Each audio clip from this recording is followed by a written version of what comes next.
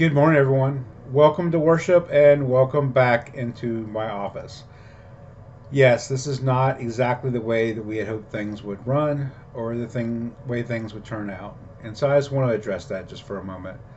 First of all, this is not the end of the story.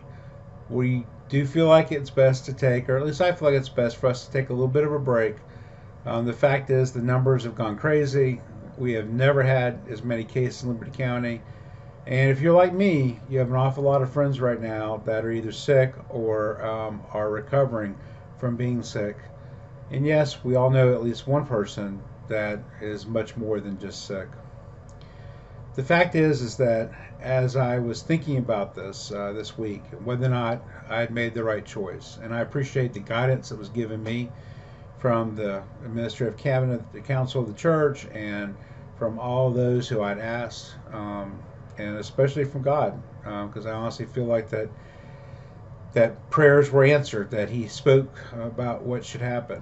And the way that He did that for me was I began to think about a story in the Bible that I honestly had not thought about in a long time, and it has to do with the Exodus, um, those 40 years that the Jewish people walked in faith with God until the conquest of Israel. And I especially thought of manna, that substance that God provided to them for them to be able to survive. And I got to thinking about the fact that how much God has provided for us over this past year and a half. And that while this setback is sad, it's sad for all of us. I would much rather be with you right now, worshiping inside of our sanctuary. The fact is that God has provided a way for us to be able to worship together. And I know even for those of you that have been worshiping from home, there's just something awesome and great about thinking about all of our connections returning back into that place, Mount Olivet. But the fact is that place is not what centers our worship. God is what centers our worship. And yes, while many of us have enjoyed being back in the sanctuary, and now we are where we are, wherever that might be, we get to worship God together still. And God still provides. God still gives us that which we need every day to be able to make it to the next day. And more than that, to be able to celebrate the day that we're in. So I pray that today, this worship service is a celebration of who God is and what God has done in our lives. I pray that you thank Him for giving us this ability to be able to be together. And I pray that we would celebrate who God is in our lives as we pray for all of those right now that are quite honestly fighting for theirs. As we come together, as we celebrate together, as we remember how blessed we are, let us not forget those who are in pain right now. This is the confidence we have in approaching God, that if we ask anything according to His will, He hears us. 1 John chapter 5, verses 14 through 15. We pray for those that are in need. Bertie and Riley Parrott, Betty Rogers, Candy Rogers, Cassie Niles, Cheryl Brett, Cheryl McKenzie, Clay Godley, Craig Med Jr., Dana Harp, Daniel Ritchie, Dean Carter, Dolores Marchant, Eddie Walden, Faye Bowen, Heather Torres, Jan Waters, Jason Rogers, Jeff Anderson, Jennifer Dean, Jessica Bland, Jesse Jones, Karen French, Kinsley O'Berry, Kyle and Patricia Medina, Lacey Straley, Laura Smith, Marina Elena, Marilyn Crowley, Mark Manning, Melanie Collins, Michael Ryan, Pat Bowen, Penny Mahoney, Roberta Ryan, Rodney Riley, Rufus Clark, Cheryl Walden, Vilvin, William Gilbert, the family of Peril O'Brien, the family of Susan Gerald, the family of Susan Todd, the family of the Reverend Henry Franklin Bazemore, Jr. We pray for the 409 people in Liberty County who caught COVID-19 over the last 2 weeks, for the families of the 67 Liberty County citizens that have died of COVID-19, for the over 73 students in Liberty County who currently have COVID-19, for the over 739 students in Liberty County who are quarantined, for the over 16 LCSS staff members who have COVID-19, for the over 25 LCSS staff members who are quarantined, for the people of Haiti, for the people of Afghanistan, for health workers, for police officers, for firefighters, for paramedics, for teachers, for those who serve in the military and their families, for those imprisoned, for those in spiritual distress, for our leaders, for our pastor, for those suffering from forest fires, for those unnamed or unknown. We ask that the Lord hear our prayers, and we know that He does hear them. For all these things, we lift up our prayers to heaven, praying those words that Jesus Christ taught us to pray by saying, Our Father, who art in heaven, hallowed be thy name. Thy kingdom come, thy will be done, on earth as it is in heaven. Give us this day our daily bread, and forgive us our trespasses, as we forgive those who trespass against us. And lead us not into temptation, but deliver us from evil. For thine is the kingdom, and the power, and the glory, forever and ever. Amen.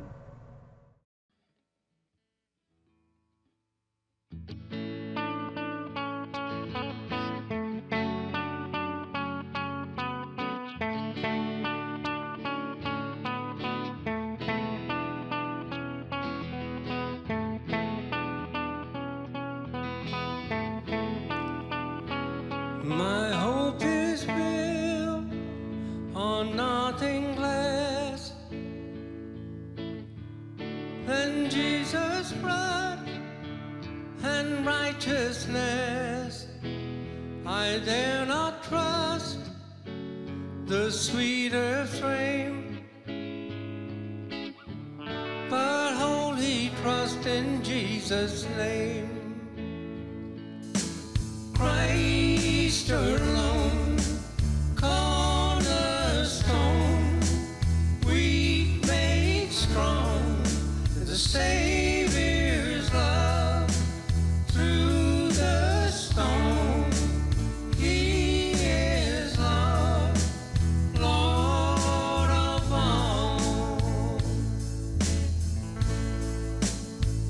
When darkness seems to hide His face, I rest on His unchanging grace. In every high and stormy gale, my anchor holds within the veil. My anchor holds within the veil. Christ alone, cornerstone, weak made strong, the Savior's love through the storm.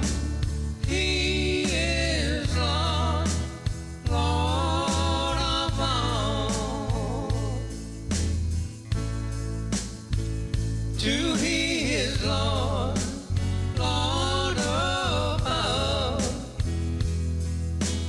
Christ alone, cornerstone, weak made strong, the Savior's love through the storm. He is Lord, Lord of all.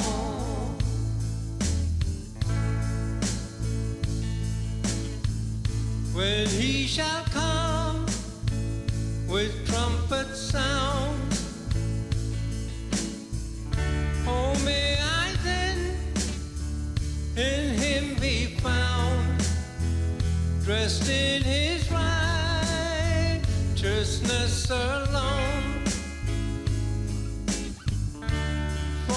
stand before the throne.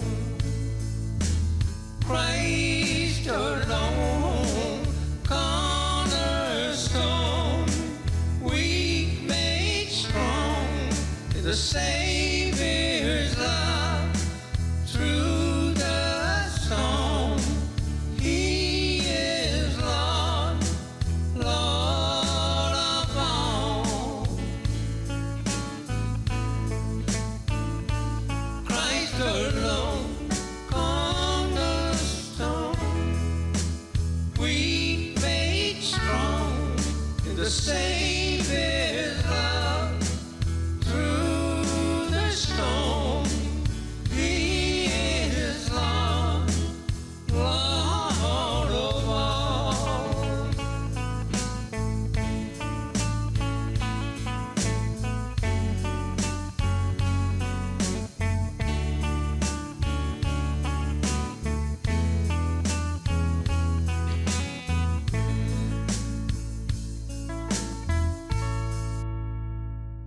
Let the little children come, let the little children come, let the little children come to me. Let the little children come, let the little children come, let the little children come to me. Good morning, everybody. I hope that you all had a great week. I know by now that most of us are back in school, and I certainly hope that you have had an awesome time with wonderful teachers and great friends. Well, we're back at home this week. For some reason, it just doesn't seem right to wake up on a Sunday morning and not get ready for church. When I was little, Sunday mornings were so special. My daddy would cook me breakfast, my favorite, oatmeal toast and bacon, and my mommy would pick out beautiful dresses for me to wear, and she would curl my hair and make me feel pretty. And then we'd all get in the car and we would ride together to Mount Olivet, where we would sing and praise with our church family.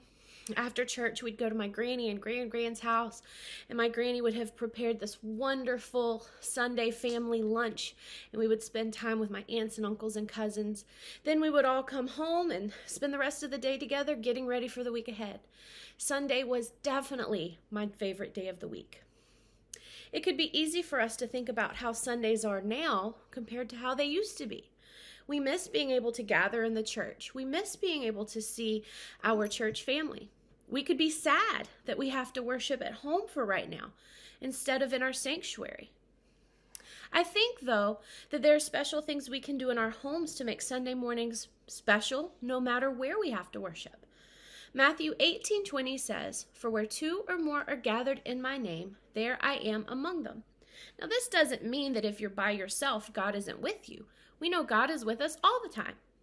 It simply means that when we come together to worship, even if that has to be through the internet or through our phones or through our TVs, we can call it church. Isn't that pretty awesome? See, the church isn't the building that we worship in with the pretty windows and the altar at the front. It's wherever we stop and give glory to God. The church could even be your living room. Let's say a prayer together. Dear God, thank you for your promise to always be with us. The world can be a pretty scary place, God, especially now when we can't gather together. We're grateful to be joined in spirit to worship you. Help us to remember the church is not the building, but is wherever you are. And since you are within us, we are the church. Amen. I hope you guys have a fantastic week. Stay safe, and we'll see you soon. Why me, Lord? What have I ever done to deserve even one of the pleasures I've known? Tell me, Lord, what did I ever do that was worth loving you, or the kindness you show? Lord, help me, Jesus, I've wasted it. So help me, Jesus, I know what I am. Now that I know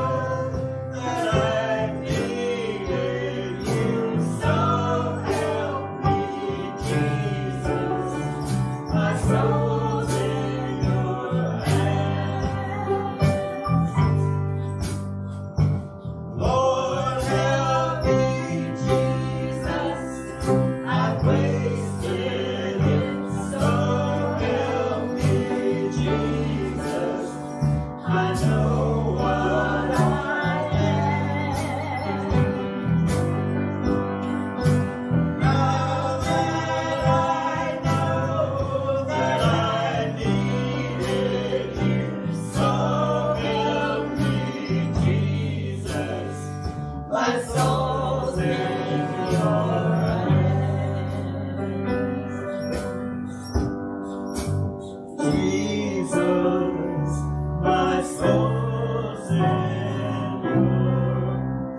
hands.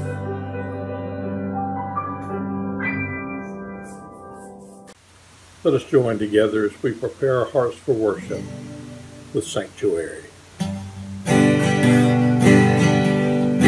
Lord, prepare me to be a sanctuary,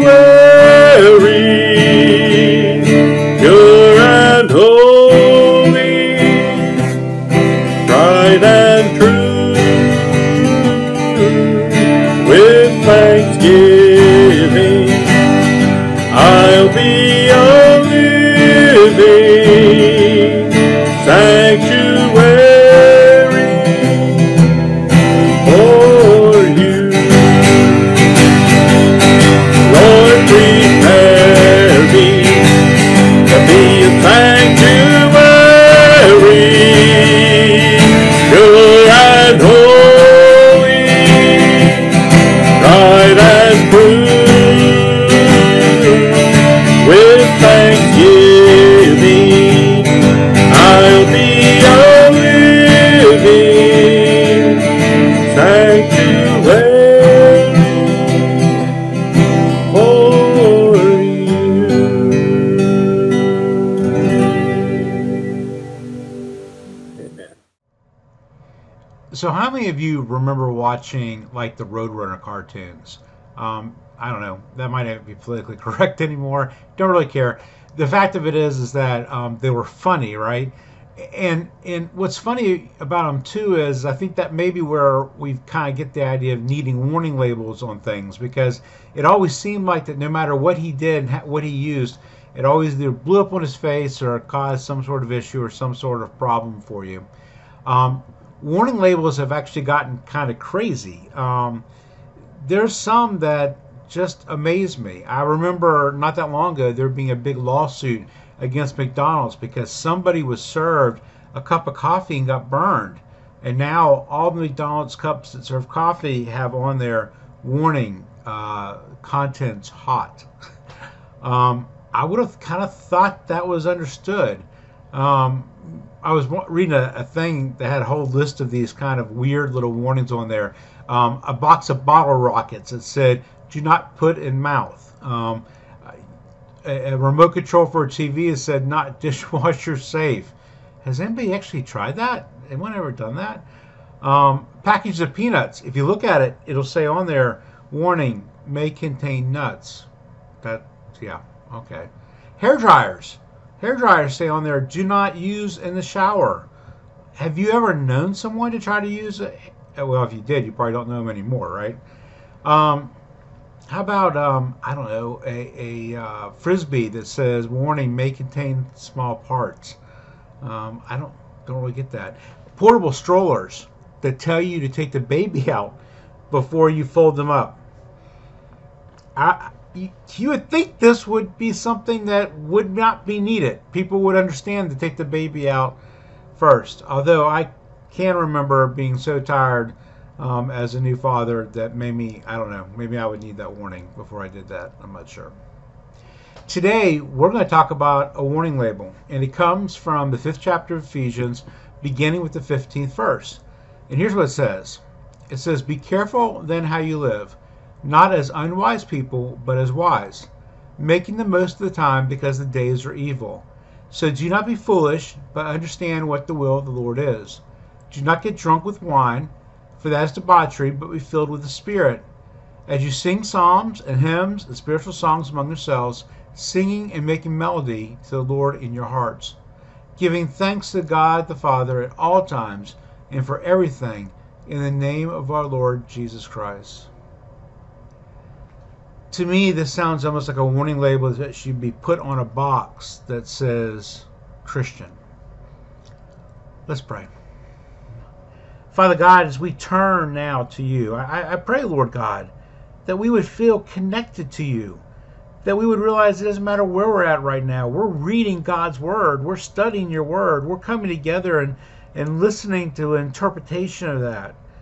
And so I pray, Father God, that no matter where the person is hearing this, is that you would just come and correct any errors I make, fix any words that come out that aren't correct, and that you allow the hearer to hear you.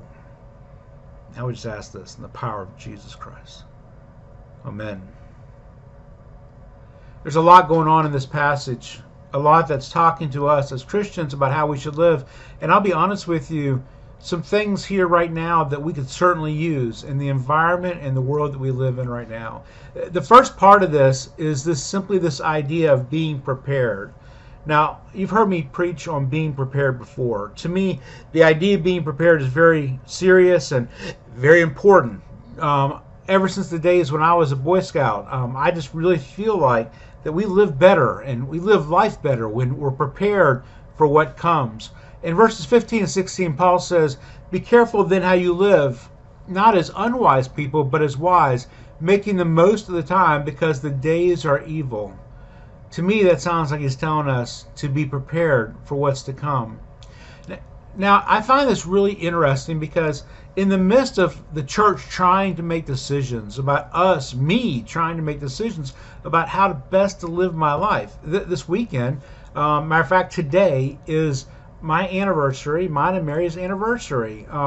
It's also my son's birthday. And to be honest with you, we would much rather be out celebrating that and being able to go out to dinner and movie and all that good stuff. But quite honestly, right now, that just would not seem to be a wise thing to do. Interesting enough, when I announced that we weren't going to have in-person church, that we would be online only for today, it's so funny because I received some communications that said, thank you for your wisdom and for your leadership in the church. And then others that said things that, I'm paraphrasing here, but trying to make it sound like that I was afraid and I wasn't trusting God enough.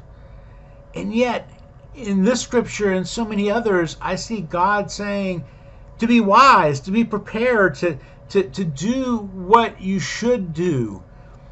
To realize that no matter how bad the storm is, and no matter how high the waves are, no matter what is going on in our lives, God's got this. And we may not understand it, and we may not know how to work it, but God's got this. And God wants to keep us safe. God wants us to be able to do. And there are times when we need to be risk takers, when we need to be prepared to be risk takers. And there are other times when God says, use the tools that I've given you and be prepared for where you're at right now and stay safe. I can tell you right now that if I was to go to the top of the Empire State Building and God commanded me to jump off of it, somehow miraculously He would save my life. But I also know that more than likely He wouldn't command me to do that. And that He would expect the wisdom that He has given me in my head to do differently, to be prepared to serve in a different way. In our daily walk with Christ, we're called to be ready, but not to be stupid. And I know that sounds bad, and I'm not trying to be political at all. I really am not. I respect both sides of everything that we debate about in this, be it mask or attendance or eating or what we do or whatever the case may be. Trust me, I am incredibly torn on this. But I believe that God is telling us to be as prepared as we can to continue to serve Him as best as we can. I mean, to me, I literally practice talking with a mask on. You want to know why? Because I want to be able to be safe and be heard. That means preparation. You see, one of the ways that we can prepare is to read the manual of life. In verse 17 he says, "So do not be foolish, but understand what the will of the Lord is." Do you know how we understand what the will of the Lord is? Is that we immerse ourselves in Scripture and we stay in touch with God. I pray a lot. A lot. I imagine that If I was to do all my praying out loud, people would probably think that I've lost my mind. I talk to God a lot. Sometimes I hear him clearly and sometimes I don't, but it doesn't really matter because I just need to know what his will is. I need to be able to understand that. And the only way I can do that is for me to be near him. You know, there are times when my children come in and sit next to me and watch something on TV they don't care about at all. Maybe I'm watching a sports game, or maybe I'm watching the news, or maybe I'm doing something else that does not really interest them. But they do it because they want to be close to me. Mary, who probably hasn't had control of the remote control now for the last 30-some years, will oftentimes come in and sit down. And if I'm watching a game or something on a History Channel thing, which she calls the Sleep Channel, she'll sit down and she'll read her book. She does it in the room with me because she just wants to be near. If we want to know what God's will is, we need to be wanting to be near him. We do that through reading scripture. We do that through prayer. We do that by listening to what's going on around us, because oftentimes God's voice is a whisper. And sometimes we need to listen better to hear it. Paul addresses this when he writes, "Do not get drunk with wine, for that is debauchery, but be filled with the Holy Spirit." And you're like, wait, what are you talking about, John? Now you lost me. What are you talking about? Do not get drunk with wine. What does that have to do anything with this? You know what it means? It means stay connected with God. Some of us know what it means to stay connected with alcohol, or to be staying connected with drugs, or staying connected with so many other things that draw us in and takes everything that we have. But Paul says, no, that's debauchery. Stay connected with God, with the Spirit. Be filled with the Spirit. Yes, y'all, I know that's hard to do sometimes, especially in the midst of this now.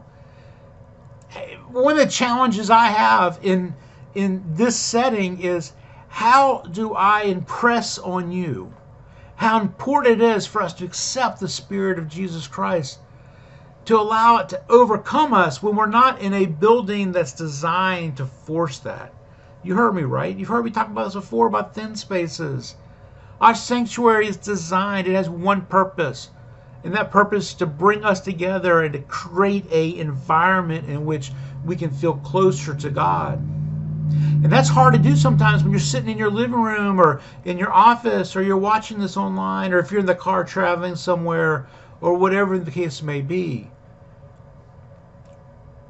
But if we would remember to let go of the physical. I love the music, but we don't need it. I love the words, but we don't need it. What we need is the Spirit of the living God. And it is simply within that realm that we can truly feel connected. It's when we allow that Spirit to ride over us. So I would just say right now, just stop what you're doing and what you're thinking about. Maybe at this point you're thinking about, what am I going to do next? What meal is going to come next? Where am I going to go next? What's going to happen next? And let all that go. And just say, Lord, wash over me. In this place that I am, allow it to become a sanctuary for you. Wash over me. Allow me to let go of all that which is pulling me away from you. Wash over me, Lord, and allow me to forget the fact of how it hurts not to be with my friends. Wash over me, Lord. Connect me to you and allow me to realize that you've got this. You've got this. See, in verse 19, Paul says simply, sing psalms and hymns and spiritual songs among yourselves, singing and making melody to the Lord in your hearts. Why does he say this? He wants you to keep your focus. And sometimes it's hard. Sometimes it's difficult for us to realize that the meaning of worship is not about a place or people or things. Sometimes it's hard for us to remember that worship is not just on Sundays, but on Mondays and Tuesdays and Wednesdays and Thursdays and Fridays and Saturdays. It's not just about in the morning, but in the afternoon and the evening. It's about worshiping God always. It's about singing and laughing and loving. And realizing that in each situation, even the hard ones, even the most difficult ones, even the painful ones, there is room for joy because there is room for Christ. There's an opportunity for connection. And in the midst of that, we should be so grateful for all that God has given us. Verse 20 says, "Give thanks to God the Father at all times, and for everything in the name of our Lord Jesus Christ." You see, in the midst of all of this, I'm grateful. I'm grateful that we have an alternative. I'm grateful that we have a way to worship together. As I mentioned, I believe it was last week, it's all kind of running together. I'm grateful that I can have people that I can text or call that I know that will drop everything and pray for me or my concerns. I'm grateful that I serve a church that is loving and kind. I'm grateful that I have friends who love Jesus Christ and know how to live life while loving Jesus Christ.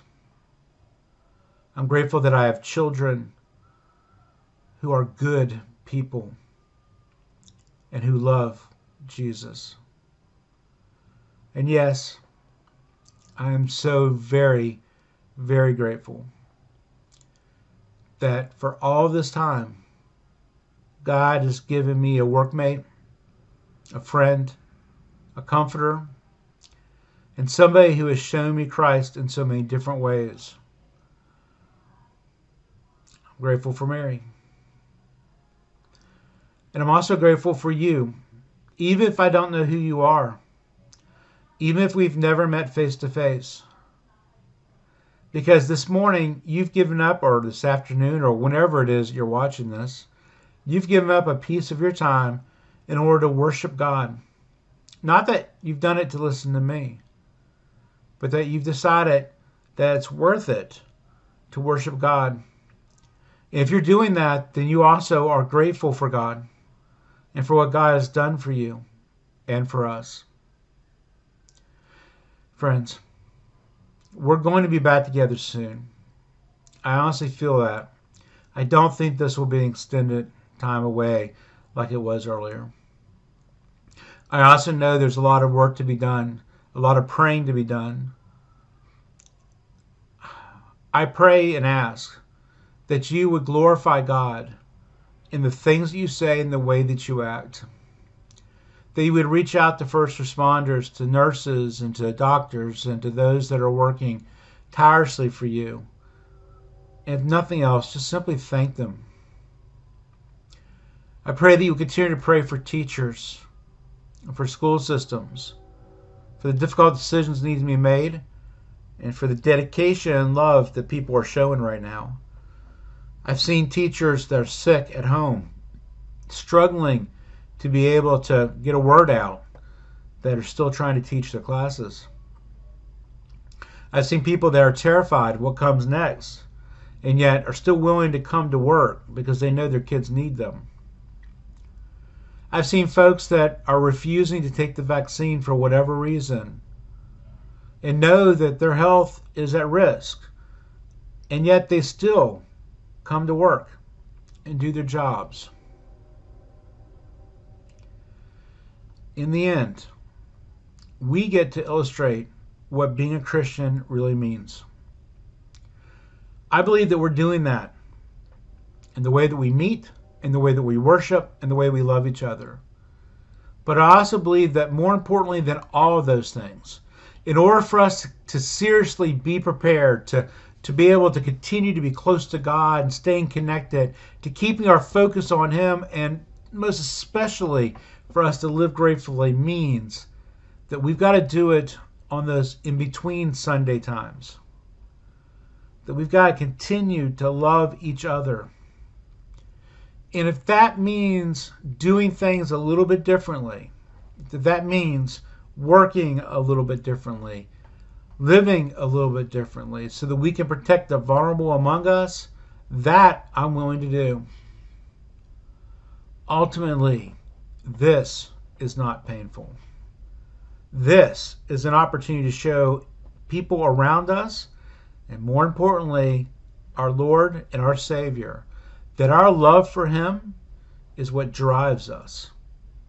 And so I would say this: no matter what you believe, and no matter how you feel about the things going on around you, love first, complain later.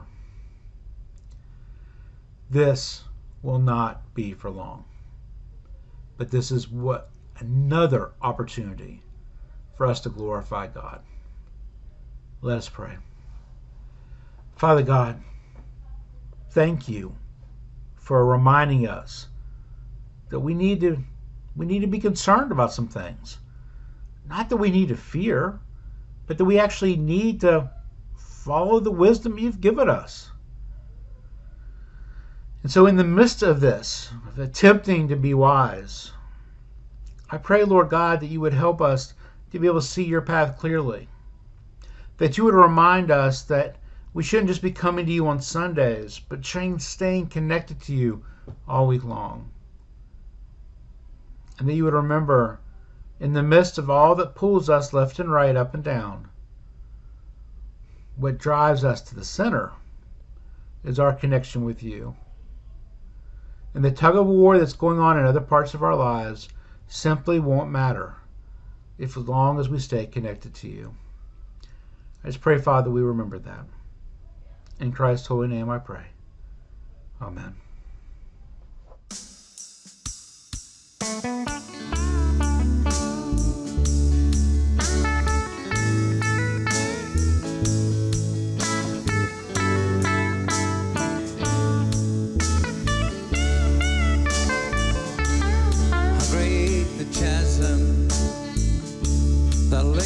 Between us, how high the mountain I could not climb,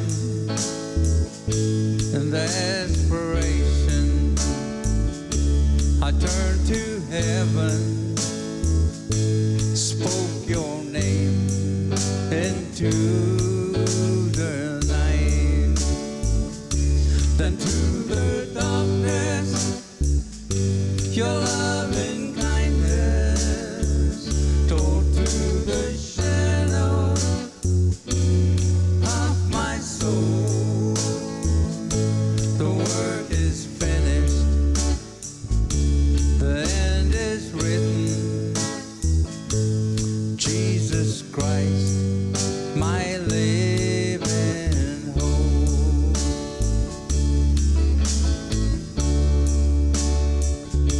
Who could imagine so great a mercy? What heart could fathom such boundless grace? The God of ages stepped down from glory to wear my sin and bear my shame. The cross has spoken, I am forgiven. The King of Kings calls me his own. Beautiful Savior, I'm yours forever.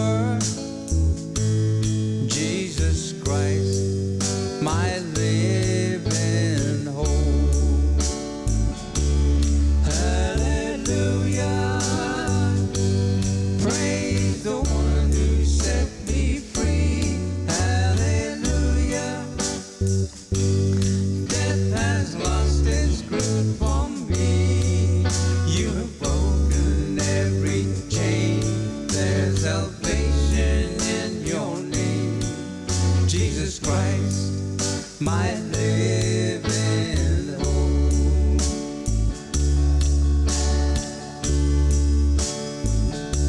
Then came the morning that sealed the promise. Your buried body began to breathe out of the silence.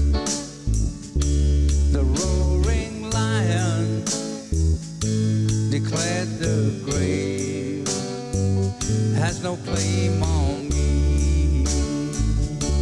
Of the morning that sealed the promise, your buried body began to breathe out of the silence. The rolling lion declared the grave no claim on me. Jesus, yours is still victory. Hallelujah, praise the one who set me free. Hallelujah, death has lost its grip on me. You have broken every chain. There's salvation in your name, Jesus Christ, my living hope. Hallelujah, praise the one who set me free. Hallelujah, death has lost its grip on me. You have broken every chain. That salvation is your name, Jesus Christ, my living hope. Jesus Christ, my living hope.